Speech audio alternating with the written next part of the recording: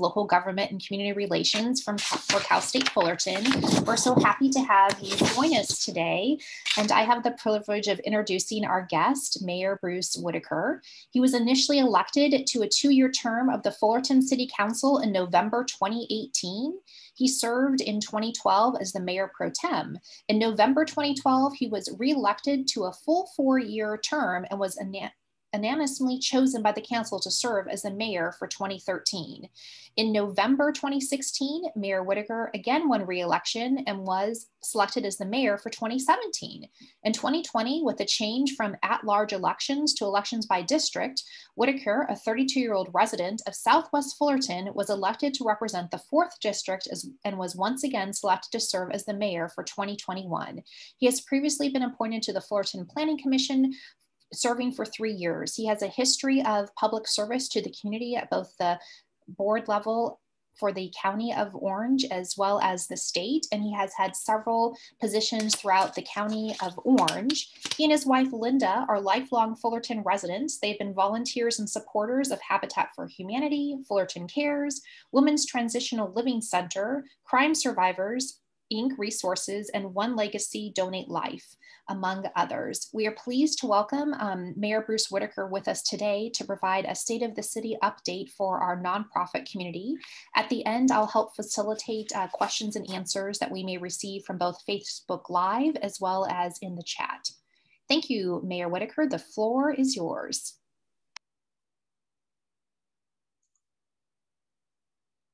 Mute. You're on mute. Mayor Whitaker, we're going to try to get you to unmute here. Am I good now? You're excellent now. Thank you. I was saying thank you very much for the kind introduction, Katie. There were a couple things that were just a little off on that, though, that I'd like to correct if I could. I was originally elected in 2010, and I think inadvertently it was 2018 on the intro. But I think people may have figured that out. The second thing was there was a reference to me being a 32-year-old candidate and actually 32-year resident of the city of Fullerton. Unfortunately, with being 32 years old, I'm really lapping that maybe a second time here. So, but I appreciated your sentiments on that. You know, it's really a pleasure to be with all of you this afternoon and have an unimpeded conversation. I know this was billed as a state of the city. In the time available, I don't think that's quite possible. But what we can do is something that I wish we could do as a city council a little more often, which is just have an open discussion of many of the major issues that the city faces. We can't really do that without having those individually agendized and without working on a plan of action as far as the council. But with a group like yours, your board members, so many notable citizens, people who really pay attention to and understand the ins and outs of government at every level, I think to have a conversation like this can be very constructive. And so anytime that I address a group like yours, I'm really listening about twice as hard as I'm saying anything. And I would like to at least touch on some of the key areas and subjects facing the city, some of the challenges, and then I'd like to make it more open for questions and for follow-up as much as possible.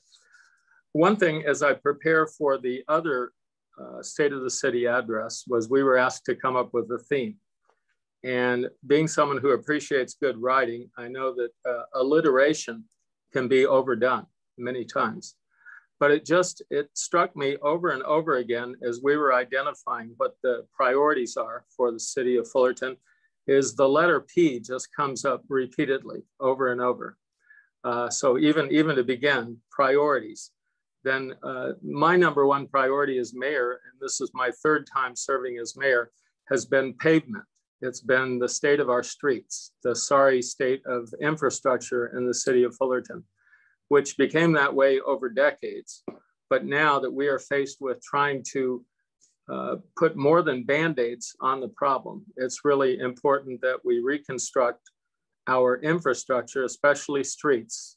There are other issues as well. We're well on the way with another P, which is pipes. The water department is replacing city water mains, at a very accelerated rate. And we hope that that will pick up speed as time goes forward. The other big P that comes up right away has been pandemic. And I'm sure that in years hence that people will look back to this point in time, at least this stage of history in Fullerton's history, and the overriding topic will be the pandemic, the lockdown, the actions that have been taken to try to see the city through this difficult time. We've had many business owners, many employees, many who are living paycheck to paycheck, who have been very adversely affected through this pandemic, not to mention the immediate threat to themselves and to their loved ones. So the city has taken on many new responsibilities at this time, even with the core responsibilities being first and foremost. And I want to step aside just a minute and talk about that. We have different levels of government, different layers of government for very tangible and real reasons, which is they specialize in certain activities in providing for the public that we serve. I know that there are many, even in your group, who appreciate a very activist government. But at a time when the city is having difficulties even meeting its core responsibilities, those things that no other level of government is going to deal with, like our infrastructure and like more immediate concerns that we have in the city, I believe it's important to get back to basics and to focus on those core responsibilities that only the city government, that only this municipal corporation will deal with. Now, we've been pressed into more action on a number of fronts. Those fronts you're all very aware of: the increase in the incidence of unsheltered individuals, homelessness, which has dominated much of our thought and actions and plans at the city government for several years now. But that has peaked. It's become even larger, even a greater concern during this pandemic, these last year and now so far this year. These items can't be ignored, but they do require the help and participation and funding from other layers of government, from our county government, from state government, and from federal funds. And that ability to finance and to take action is critical. The city itself is in a financial position where it just isn't possible for us to take on all these I guess, increasing demands on city funding without the help of those other entities. But I do also want to take a moment out and say thank you very much to the collaborative nature, to the participation of elected officials and their cooperation with our city throughout this pandemic and lockdown. We have been very pleased that individuals have been willing to set aside differences in opinion to do what has been necessary to provide for our citizenry. The other two P's which come to mind immediately when we're dealing right now with all these city issues are pensions. Pension payments are peaking, and that's going to be happening over the next 8 to 12 years. It's an additional burden on the city's finances, on revenues that we have to work with, and it's going to be steadily increasing over the next few years. It's one more demand that we have, which has to be met. We really don't have an opportunity. There have been many efforts at reforming or at least stabilizing the pension problem, but we're not alone in that. The city of Fullerton, many other cities have the same challenges. And in large part, those pension payments are going to public safety, our police and our fire. Again, two core agencies within the city which no one wants to see suffer, that we want to ensure that they have all the wherewithal necessary to meet the challenges that we're facing today. So this is one more in a series of challenges that we've been working on. The planning at the city, which so much of what city government officials do is land use decisions. We've been veering in the direction of what I believe is a somewhat imbalanced situation, where we are increasing, as we are required to do by state law and by other formulas, which are causing the city to address supply of housing, supply of livable units in the city. But what it's doing in some respects is taking the city in a direction of becoming much and much more of a bedroom community. Fullerton, which had always in the past been blessed by a certain balance in this city of having the right ratios of industrial employment, of commercial, of certainly all of our retailers in the city, and then housing in each category of housing, which allowed for diversity in our city. But increasingly, with the focus on building and creating more and more livable units, the city will be moving away somewhat from what is one of our other challenges. We do have growth in property taxes. Property taxes have been remarkably stable during the pandemic, but sales taxes have suffered fairly considerably. Now, Fullerton already was in a weak position when it comes to sales taxes. And that 1 cent solution, which is situs sales taxes in the state of California, has been a godsend for certain other cities.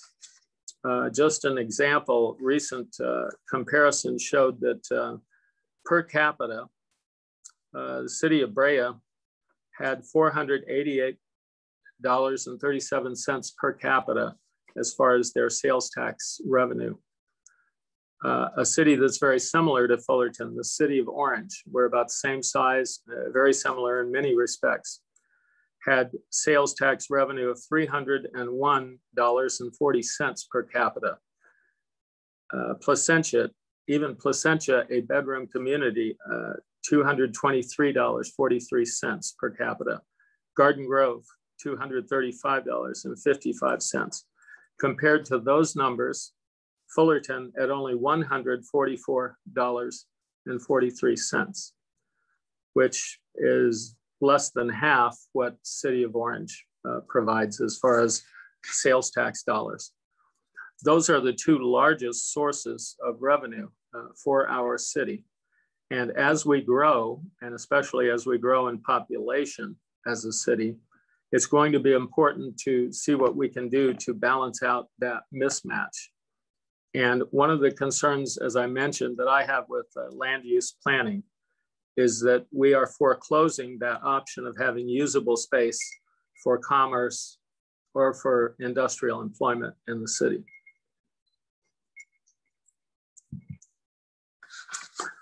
I hate to get into too many numbers, but as far as our budget, a key thing that the council is looking at is setting the budget for next year. Over the next couple months, that will be a primary focus.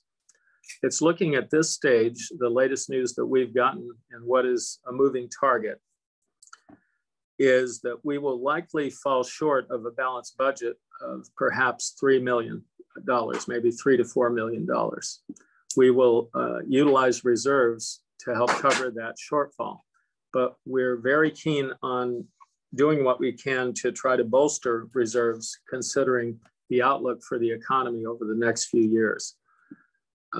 Somewhat now, many people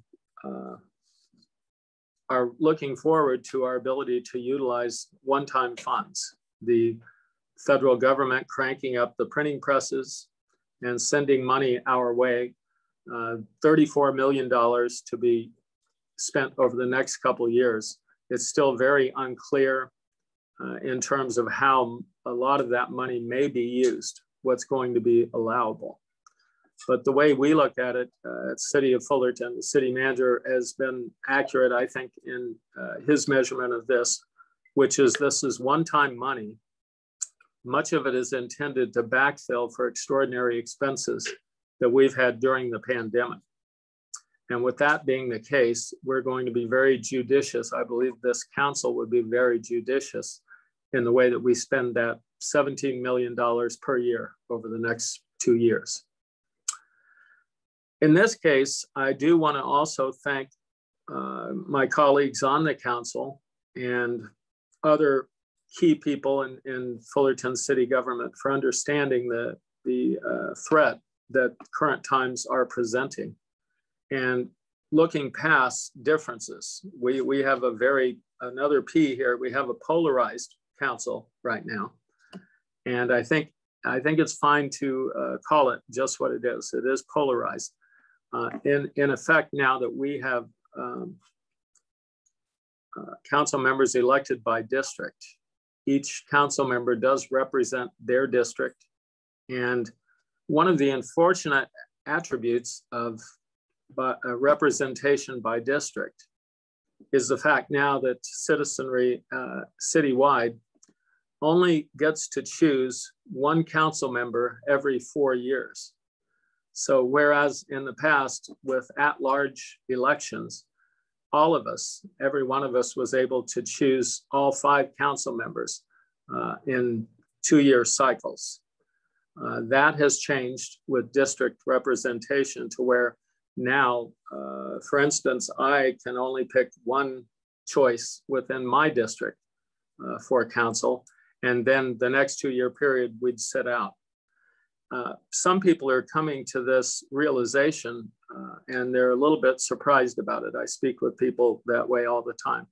And to them, it's a little bit incomprehensible that 4/5 of the council, 80% of the council that makes decisions that affects all of us in myriad ways, that we have no direct leverage in terms of that. Of course, you can contribute to whomever you want, you can promote, you can endorse candidates.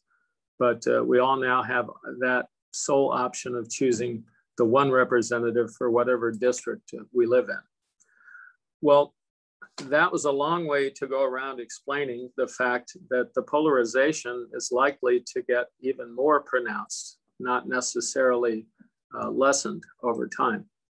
And with that, there is one good aspect to this, I guess, ongoing debate and discussion on what city government should be about. And that is participation. We have had during the pandemic an increase in public participation. The council has worked hard to maintain in-person capability for council meetings, which have been held consistently in chamber throughout the pandemic. So there is a very high value placed on transparency here in Fullerton city government. And we do want to remain accessible, and we do want to hear from the public, and hopefully your ideas, your best thinking is going to help pull us through this. Now, I'm not sure where we're at time-wise. I could go on and on with so many other specifics, but what I'd really like to do, and what's important to me, is to hear what priorities you might have and what solutions, what possible solutions you might suggest. Because I've always said this, and I really mean it, I'm a big believer in brainstorming. We have so many capable people, so many smart people in the city, so many people with very particular talents that we can bring to focus on some of these mutual concerns, these mutual problems. And I want to encourage in every way that we have that ongoing open dialogue in this city. I believe it is one of our largest assets and something that we should tap into regularly. So with that, Madam Chair, I'd be happy to entertain any questions or certainly try to catch up on something that I may have missed that someone was hoping to hear. Right, thank you. And Katie, I see a couple of questions in the chat. Do you want to ask one of the first ones? Yes, I do. One question, I believe you addressed this a little bit, Mr. Mayor, is what is the city's long-term plan to address the homeless crisis in the city? Well, thank you for that question, because we did the opening of the Navigation Center a few days ago. And some of the comments, even by people who are big advocates for providing for the homeless, had mentioned that they were very surprised that of all cities that Fullerton was in the lead on this. And I had to, given an opportunity to address the group as well, I pointed out that it should be no surprise at all that Fullerton has long been a leader in offering creative homeless solutions. For many decades, we've hosted the National Guard Armory, which only 2 cities in the county have done so. We were the first in the county to have a full-time homeless police liaison officers. We worked with Coast to Coast for 5 years to provide services to homeless residents in Fullerton. This council declared a shelter crisis and provided direction to seek state and federal funding to lessen the incidence of homelessness in July of 2019.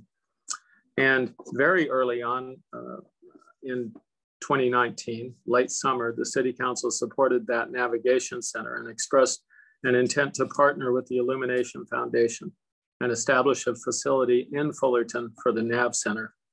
We were the first and only temporary safe parking program in partnership with the Illumination Foundation and Pathways of Hope for more than a year.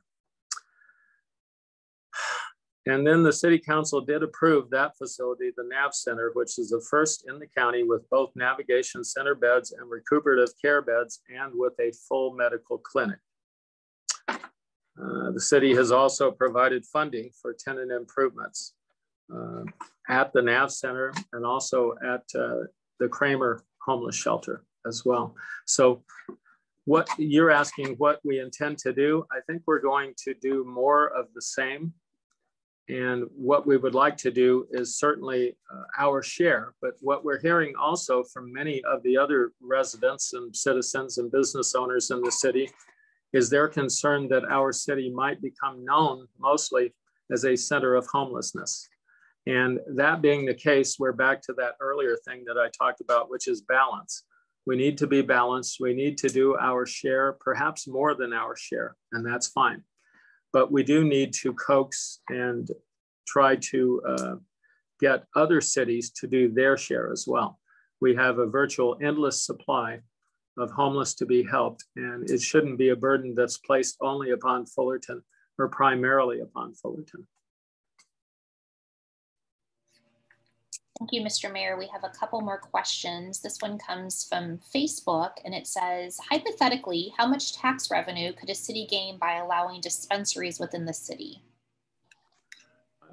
The numbers are all over the place. One of the concerns that I have is, of course, if you're in the very early cadre of cities who are doing this, you're probably going to reap more revenue fairly quickly. But as more and more cities normalize that process, as we have many, many more sources of supply, it's fairly predictable that the revenues would drop, and they might drop fairly substantially. I know we've been faced in Fullerton with many residents who are very concerned about the city being in a business promoting the use of cannabis. And so just like with so many other issues, we have advocates, proponents, and then we have detractors and people who really don't want the city moving in that direction. This council has been seeking to find a balance of protecting the interests of most of its residents while finding a way to accommodate current state law and the requirements that a legal product be allowed to be sold, that we normalize and regularize that process. I do suspect that the council will be back dealing with this once we're through our budget trials here. And that was in part why the delay was sought by the council, in my opinion. Oh, and let me just take a quick time out on it and say what I failed to communicate early in this discussion is these are my opinions. I happen to be mayor right now, but these are my opinions. And I'm still only 20% of the vote on the city council.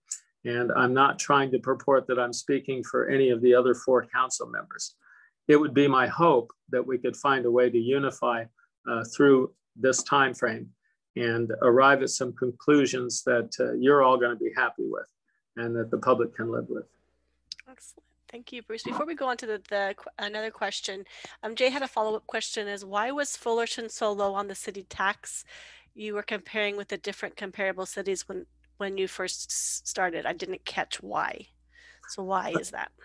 Well, you know, that's going to be a major question as we're looking at our budget this year, and it is abnormally low in terms of, I think one of the reasons might be that Fullerton was a victim of the redevelopment wars.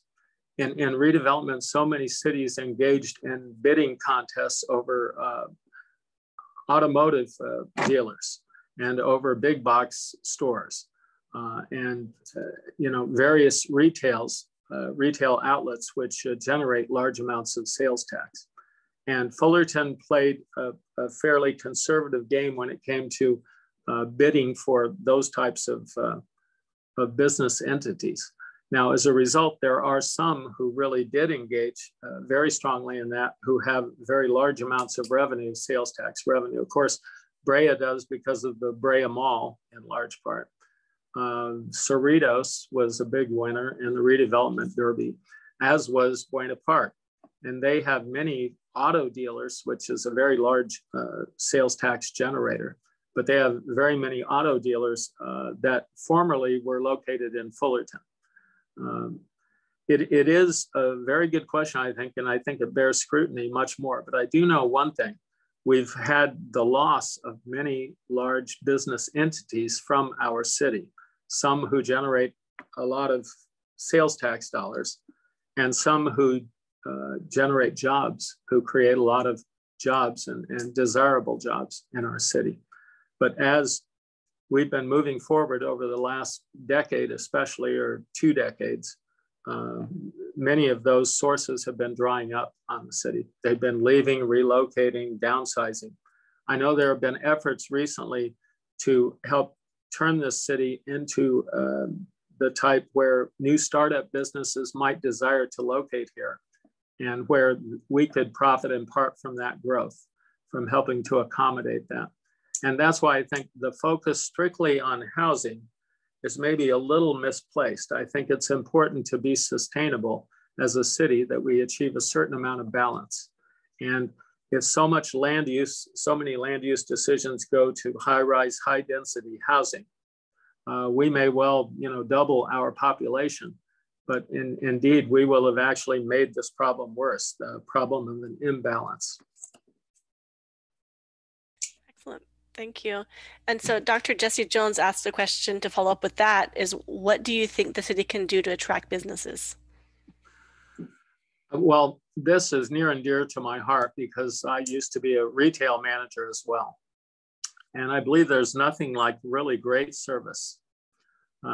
We provide municipal services in this city at which people are a customer, not of choice, but, of monopoly. This is the only game in town, is Fullerton municipal government. That being the case, you can develop a little bit of laxity sometimes with the customers, with the residents that you serve. I know what's very important to me is to generate the right attitudes in any service field to make sure that people know that you're there to serve them and that you're going to act promptly and that you're going to have an interest in solving their problems.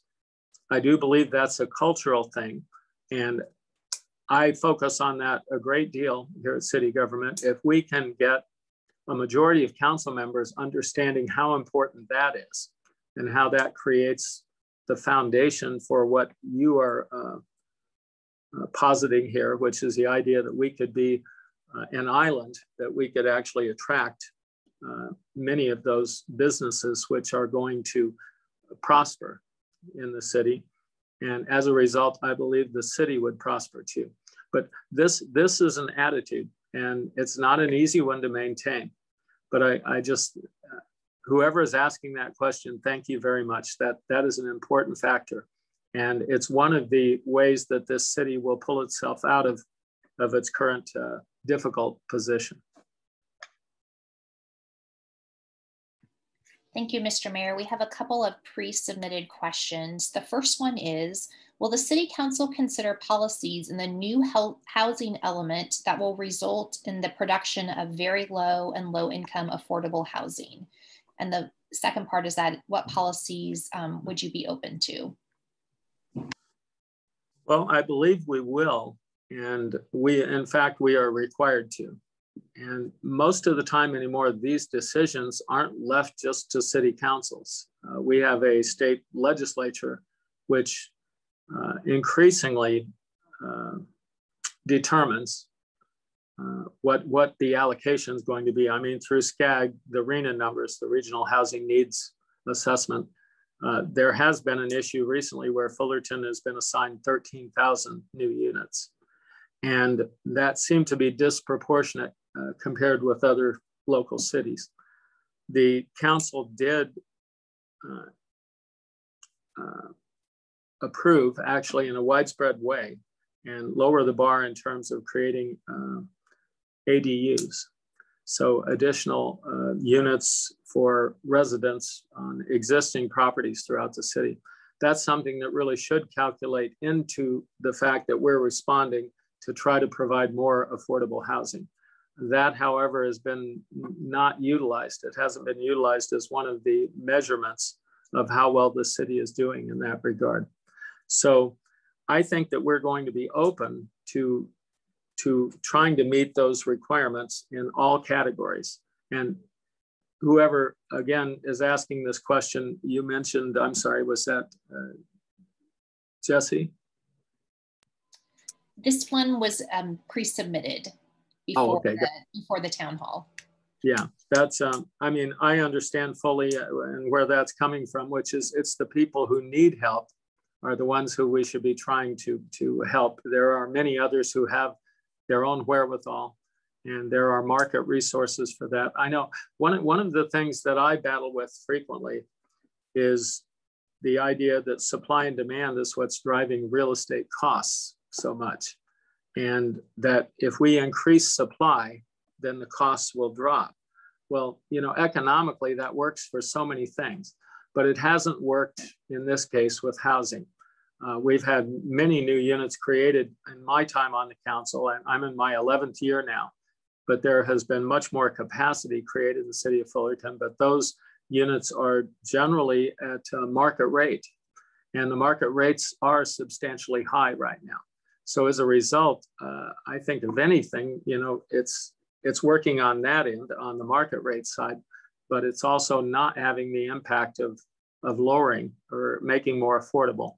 And I don't believe you can build your way out of this. I think real estate is extremely expensive in California for numerous reasons. And just creating a lot more supply is not necessarily going to solve that. Thank you. We have another pre-submitted question. This comes from Barry Ross at St. Jude. And the question is, how might the city use the American Rescue Plan funds to address the underlying disparities that COVID elevated, such as the overcrowded housing conditions and lack of internet access to low-income households? Well, Mr. Ross, thank you for the question. And this touches on what I spoke about, I think, earlier, which is the idea that governments have to stay in their own lane to some extent. To the extent that the city of Fullerton is in arrears on some core responsibilities, infrastructure, and actually we've drifted down in terms of public safety, in terms of what we have available in public safety. Some of those core responsibilities that city governments have that frankly county government, state government, and federal government don't have. These one-time monies, which are intended to help backfill the extraordinary costs that we had during the pandemic, that's where the brunt of these funds are going to go. I know that there are many other places where that money could be helpful, but I think it's going to require some discipline on the part of the council to do that. What we'd like to see is an increase in prosperity generally, if we're able to get the city more on an upswing in terms of wherewithal by all of its citizens, I think that we'd have many more sources to help out those less privileged or those who have severe challenges. I believe that a true charitable approach is often the best way to go.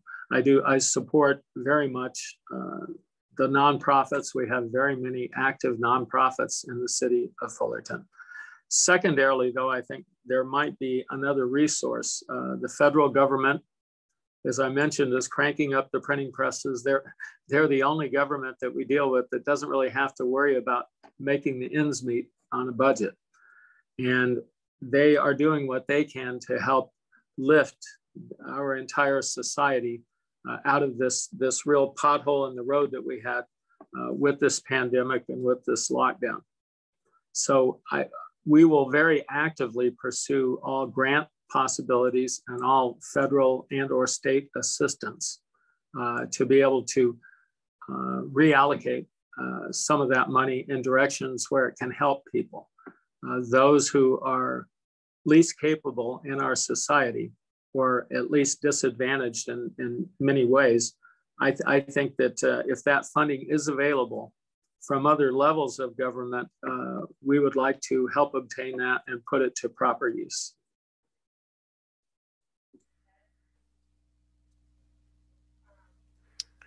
All right, and then Katie, you had another question, I believe, from Anna about parking.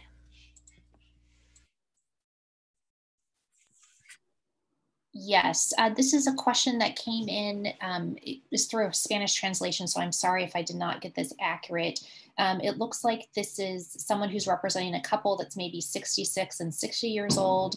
They talk about the need to have permitted parking, and because they're in some areas there's not permitted parking, they said that it's been very dangerous for them to cross the street. So they're just asking what more can be done to allow permitted parking, even if they had to pay in front of their own home, they would prefer that so they don't have to cross avenues, etc. Yes, this is a particularly tough problem. It's like that old adage about investing in real estate because they're not making any more of it. And in this case, in this city, as this city is built out and as our population increases and as your average household has generally many more vehicles than in decades past, the ability to store and park those vehicles is a really big challenge. It has been suggested to come up with some form of paying the city for the property use to be able to park vehicles on city streets overnight. But it's a more complicated matter than that, especially in many areas of the city. It depends on street configuration. It depends on so many other factors. This is one that I would very much solicit the best thinking that people have to resolve this problem. We've handled this in myriad ways. We allow people to, at least in certain areas of the city, do their own petition to be able to find out whether those neighbors want to preserve and be a no parking area for others where you have overflow parking, like Fullerton College and Cal State Fullerton, where there have been big problems through the neighborhoods that way.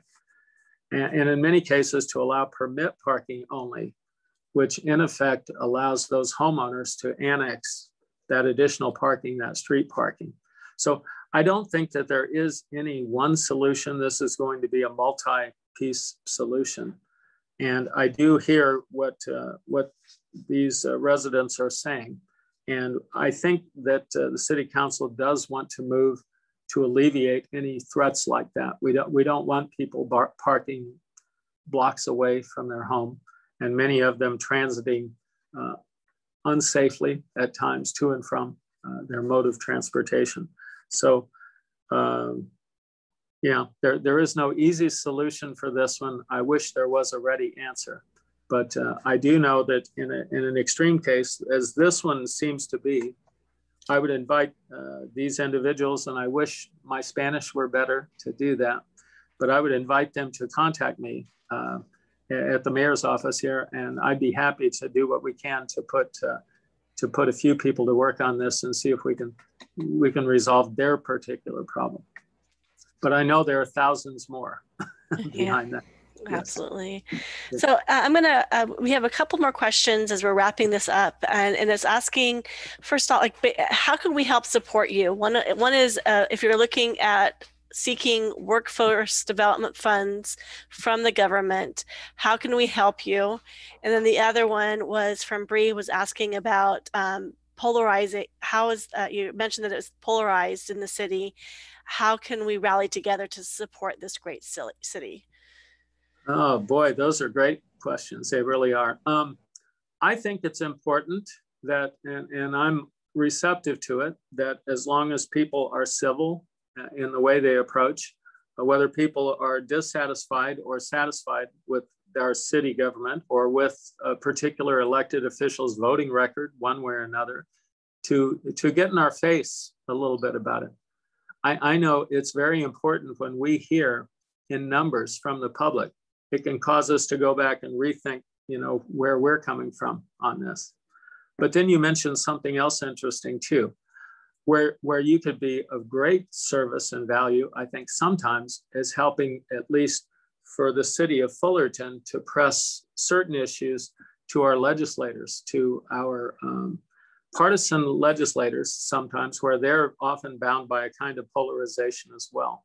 But I'd say regardless of party, sometimes it could be helpful if the average citizen is a lobbyist for the city a little bit in terms of writing, emailing, calling, doing what you can to make sure that our representatives in Sacramento and or our representatives in Washington are very aware that we're keeping an eye on what they're doing, how they're voting, and that we expect them to look out for our interests.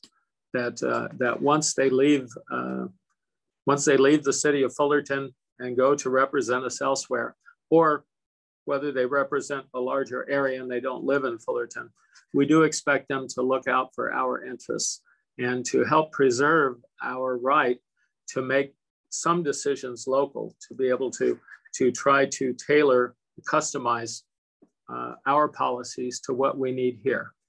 So often that's missing. So often from Sacramento and or Washington, you get this cookie cutter approach where everyone's going to have to do the same thing. And in a state even like California, as diverse as California is in every way, geography and culture and just so many ways, economic capability, that we need to be able to express ourselves, represent our local populace, and do what we can to customize that. There's nothing wrong with that diversity. Policy shouldn't be one size fits all. But to the extent that people who are interested in this can actually beat that drum regularly and make sure that all your elected officials, including us on the city council, know what it is you want, know what you expect. And I think that can be very constructive. Wow, thank you so much. And we really appreciate your passion and your work in the city of Fullerton. You've done so much. If there's additional questions, it looks like some people are popping some in there. If you're able to hang out and answer them, wonderful. Once again, thank you for your time today. We're going to just do a quick report out on the committees as we're discussing our work collaboratively around homelessness, education, health and wellness, and our next gen youth. So I'm going to ask Jason just to share with us a quick update on some work in regards to homelessness and how we can help support that effort. Thank you, Bruce, again. Thank you. Appreciate it. Well, for the last 4 weeks or so, we've been working with the city and now the county on some RV encampments and some solutions around that, and working with folks. The Tri-Parish has been doing some amazing things, helping out some people. So that's been taking a ton of energy, but I think what it's providing is a good building block as we move towards Project Hope. So I'm going to be meeting with Kelly Fritzl from the city and the chief of police to kind of figure out a game plan around the subcommittee and what we can do around the new center that's going to be open this summer, as well as Jay's been working on some stuff around housing. So I think those two pieces around housing and around outreach, I think we've got some good partnerships going, and it's really something the subcommittee was working on, I don't know, about 5 or 6 years ago, if not more. So finally the city's doing it, and I think it provides us a good opportunity. Excellent. Yeah, thank you. Thank you so much, Jason. So if you have questions, if you want to reach out to Jason, he can answer those in the chat as well. Christian, do you want to provide a quick update on our Next Gen and our youth empowerment group? Definitely. Thank you, Debbie. Hi, everybody. Great to see you all. In case you didn't know, Bev Berryman over at Crittenton and I, we lead the collaborative's Next Gen Youth Subcommittee. So this gives many of our collaboratives, the youth serving organizations, the chance to get together and meet the first Tuesday of each month, 10 o'clock in the morning, for a brief community roundtable. This gives all of our organizations the chance to share on resources, programming, special events from all of our organizations with one another, and really explore ways and find ways to partner to better serve the city's youth. So our next meeting is going to be Tuesday, May 4th. If you're here and you haven't been receiving the Next Gen emails, and you yourself or a representative from your organization would love to attend these monthly meetings, feel free to let me know. I'll drop my email in the chat. I'd love to be able to send you those monthly updates. In the meantime, in the next few minutes, I'll be emailing off to everybody in the collaborative a quick newsletter from our Next Gen partners, and that'll include a few of our Next Gen partner resources and flyers that you can hold on to. Excellent. Thank you so much. Barry, do you want to just provide a quick update on education? Yes, so Trang Lee is our new chair of the committee, and we had some discussion about really changing the name of the committee, possibly to Early Childhood Committee, because we have been focusing on early childhood because there are other groups such as Project Connect focusing on the elementary school age children in the city. So, and we're focusing broader than education. Early childhood education is a key part of it, but it's broader than that. And we talked about specifically the impact of COVID on early childhood programs in the city, and also some of the challenges I think that young parents have as well. So if anyone is interested, let Debbie know, and we can definitely encourage people to participate if they're interested in early childhood and their families. Thank you. Excellent. Thank you, Barry. And it looks like the next meeting will be on April 21st. So, but if you want more information, send me that. Send me an email and I'll forward that to Trang so you get that Zoom information. I'm going to invite, we're going to do another update on our health and wellness, which is our Move More Healthy. Corey, I believe you're here from the city of Fullerton. Hi, yeah, I am here. Thanks, Debbie. So I'm just wanting to provide a couple updates and let everybody know that the community center, along with the many partners from the collaborative, have been working really hard to provide vaccination clinics here at the community center. We have completed 3 different clinics. We're about to have our second doses for our second clinic this upcoming Friday, and our third clinic has their second dose on May 7th. So we really appreciate everyone's collective effort to help with outreach. And also wanted to make some general updates on the virtual programming that we've discussed. Wanted to let you all know that the Parks and Rec team has put out over 90 videos that are now available on YouTube, both ranging from art programming to walking tours to help with the Discover Fullerton. And then again, the collaborative project that we worked on together with St. Jude and through the Move More Healthy Committee it will hopefully be live in the next couple of weeks with Cal State Fullerton Titan Radio. But if there's any questions about different health and wellness efforts, feel free to reach out anytime. Excellent. Thank you so much, Carrie. And then I asked Peter to provide us an update on our most recent initiative in the city. Yes. So during the past 3 months, as many of you may probably recall, we've been really promoting our mindfulness, physical activity, and nutrition education in virtual classes through our New Year, New Healthy You Challenge, which was launched at the beginning of January. I did quickly want to review the end results of this New Year, New Healthy You Challenge that occurred from the month of January until the end of March, which was last week.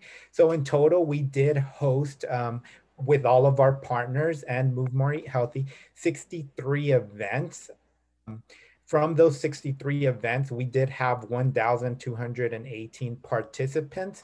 And of those participants, we did have 435 of those commit to our New Year, New Healthy You Challenge, which kind of as a reminder was just to promote health and wellness at the individual level, focusing on mental health, physical health, and also improving our dietary intake.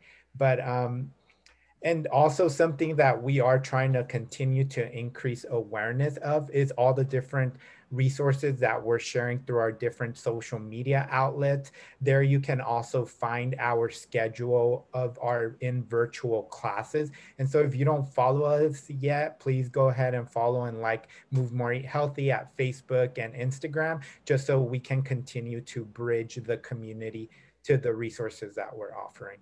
Thank you. Excellent. Thank you. And so our next Health and Wellness Move More Eat Healthy subcommittee meeting is on Wednesday, April the 28th at 10 o'clock. And you're invited to come and join us. So shoot me an email and I will make sure to get you the Zoom link so you can be able to join the discussion around being health and well in the city of Fullerton. I also want to invite Kevin Mawang to share an initiative around a focus group and town hall. Kevin? Hi guys, thank you, Debbie. So with the recent rise of violence and hate towards the AAPI community, and specifically just a week and a half ago where it kind of came to our hometown in Fullerton, there's a hate crime in West Fullerton where a man was throwing rocks at a woman and complaining that the Koreans were controlling him. I approached the board and asked, is there any space or is it appropriate for us to kind of leverage our network and what we're doing to host some sort of safe space for local AAPI leaders, community members to be able to hear one another and then develop some call to actions that are coming from the AAPI voice. And so the board said, they agreed to it, but they had one stipulation. They're like, it has to come from the AAPI people, the voice there. It shouldn't be made from everybody else. So I'm going to kind of put together a listening and action session, but what I am looking for is a planning committee to help me out and do this. So I sent out an email to everybody that's on our email list of current members for the collaborative, asking for anybody that is in your guys' organizations that self-identifies as AAPI. Right now, at this point, it's going to be an Asian American Pacific Islander safe group. There's going to be a space for allyship in the future, but at this point, it's just going to be AAPI. So if you have anybody in your guys' organizations that are Asian American and would be interested in this, please have them contact me directly. And we are going to look to mobilize this fairly quick within the next couple of weeks, and then hopefully report back to the board some suggestions, possible solutions, calls to action that we have after the listening session. I'll leave my email in the chat. Excellent. Thank you so much. I really appreciate you and for that information. So what a great meeting, and we have 2 minutes left. So I would like to just invite for those that have events coming up. I know I sent an email out through MailChimp, and I'll put that link as well in our chat here for upcoming events. And so please make sure to keep me posted and keep the community posted. If you want, you can use the chat to include that as well, of upcoming opportunities for the community to get involved, to participate. There are some important things happening through the county level, through Each Mind Matters and the Stigma-Free OC to help with mindfulness. Habitat shared some information about housing and home buyer program. I know that Cal State Fullerton Center for Healthy Neighborhoods had an event. It's going to have an event tomorrow with the Alzheimer's Orange County. And so please see that information is also in that link, along with some job skills and rapid rehousing program and workforce development with both the Orange County, but also with the YWCA. There's some information about some mental health and suicide prevention, and some e-cigarettes, along with the City of Fullerton resources. Terrace Chance is having a annual golf tournament, not until May, so putting that out there. And then, of course, we have our citywide Love Fullerton Day on the 24th of April, and Jay Williams is in the meeting. If you have questions for that, you can always reach out to Jay. We also have additional information about the Assistance League, A Taste of Fullerton, Taste of Town. I'll drop that in the box. I don't know. It's a gift card giveaway. It's pretty amazing. So if you're interested in participating in that, I will include that in the discussion, along with, I know that Fair Housing is having a art contest, and those art projects are due right away.